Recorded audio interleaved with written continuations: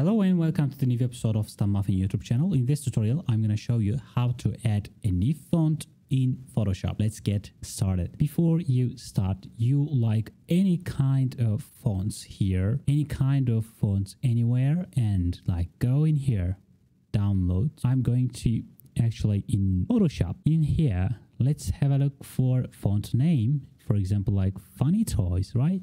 So we don't have, but I'm going to press the text in here, any place, and then here, Funny Toys.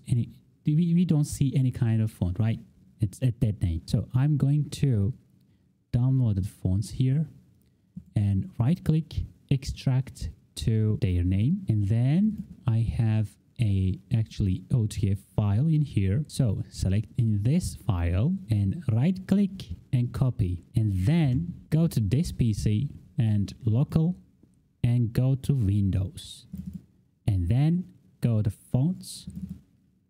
In here, any kind of blank space, right click and paste here. Okay, the Funny Toys over here. So I'm going to program again and right here, Funny Toys.